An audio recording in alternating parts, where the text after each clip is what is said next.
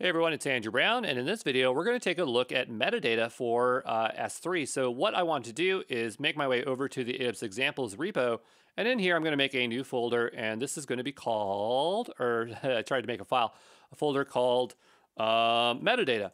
And so the idea is that we want to attach metadata when we upload or update it later on if we're allowed to. I'm just going to create a readme.md in here, and we're going to do what we normally do. We'll create a bucket.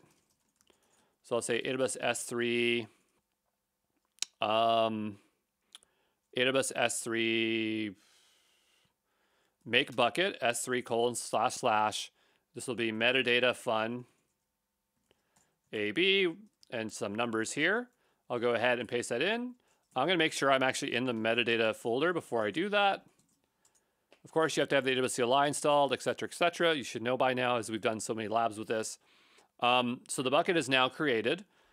And the next thing I want to do is create a file. So the question is, can we upload metadata at the time of creation, or is that something we should be doing after the fact? So we'll go take a look at the CLI. And we'll go over here, and we'll say S3 API. And we will look up put object. And actually, before we do, let's just see if there's anything for metadata. Notice there's nothing for metadata, so I'm going to assume that's how we're going to update it, is through here.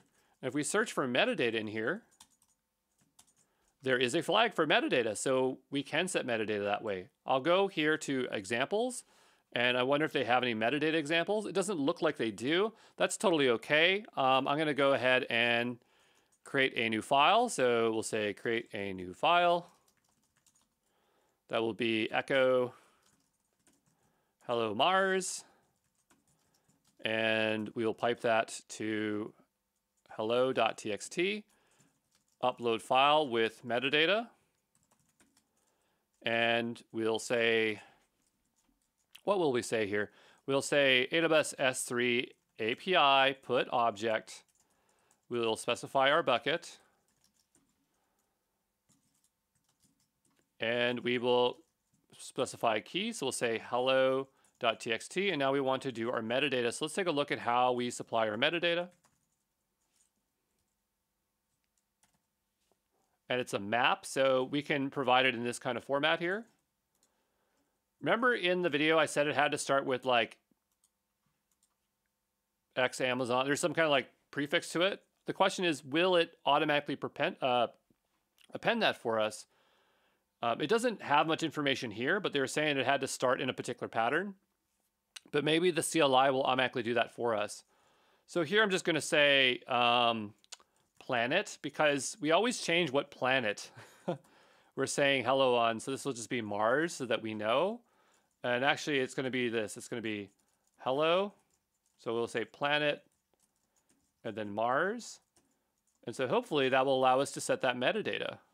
So we're going to go ahead and we need to also specify the body. So we'll actually upload the file. There we go. We'll copy that, paste it down below, see what happens. It has a problem. We'll hit enter and figure out what it doesn't like. Body must have a file to a path. I'm in metadata. Oh, we didn't create the file. Let's go here and create it. And then we'll try this again. And it's upload the file. So is the metadata there? How could we observe it? Let's go take a look by using get object. Get metadata through, maybe head object is better. That way we don't have to download the file. So we'll go here and say head object, and we'll just get rid of this stuff here. And let's see if we can get our metadata back. All right, and so notice that the metadata says planet Mars. We didn't have to put the stuff in front of it. It figured it out. That doesn't mean that it's not there, but let's go take a look at the AWS console and see if there's any kind of differences that are going on. So in here, we have metadata fun, and we'll go into that file, and I'm looking for that metadata. So notice that it appended for us, XAMZ, meta, planet, and it lowercased it. If we come back over to here, it is lowercase, so the key is always going to get lowercase, and it automatically attached that for us. Notice if we go to edit here, it detected that the file was set as an octet file, which is interesting because it's actually a TXT file. So it says binary octet stream. That's like usually what happens when it doesn't know what the file is. And we can change its content type here. Now understand that if just because we change this value here does not necessarily mean that it will serve it as this file. It's just this is metadata attached to it, right? So we can override this, and we could say this is just plain text because that's all it is. We could also add additional metadata. Notice if we go system defined and we choose something like something else here. Before I said like, hey, you can't change all these values, but it's allowing us to change all of them. So I'm like, what is going on here? So there must be other metadata that can get assigned, because it's definitely true. There's ones that you can't define, but I guess anything that's in here we can change. And there's probably additional metadata that AWS can supply. So I'm gonna go back and refresh this. Okay, doesn't like where I am, so we'll try this again. And we'll go back to metadata.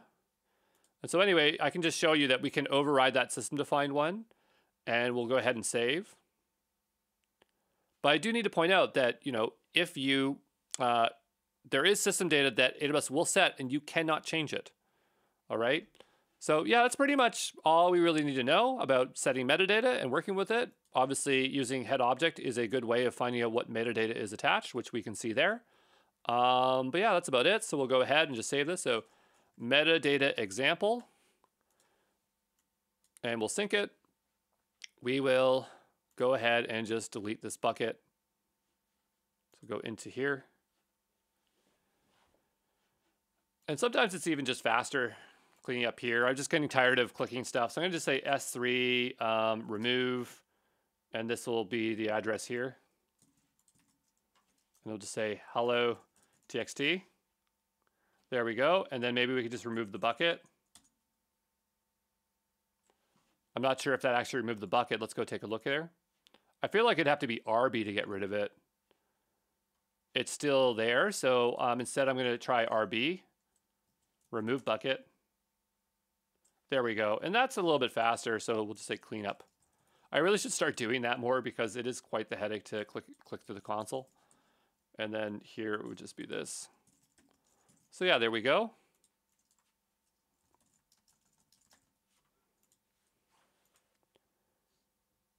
And I'll see you in the next one, okay? Ciao.